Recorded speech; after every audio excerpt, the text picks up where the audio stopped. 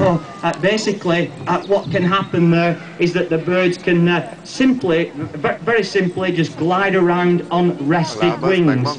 So what they're not having to do is they're not having to flap the wings, and that's what makes these birds very, very happy indeed. They are quite lazy, you see, so it's all about them being able to work and fly efficiently.